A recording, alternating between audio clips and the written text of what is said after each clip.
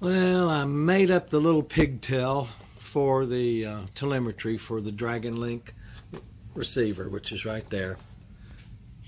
And went to hook it up to the flight controller and went, oh crap.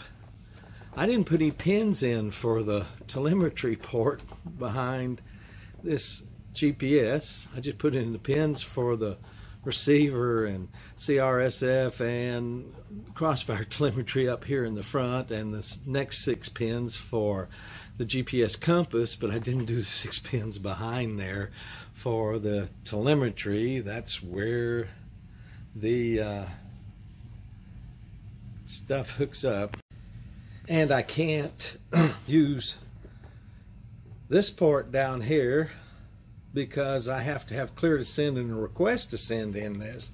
And that port up there, 7, is the only one that has clear to send and request to send in it.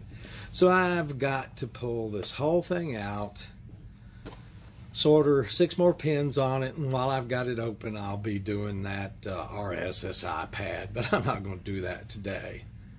Boy, bummer. Thanks, guys.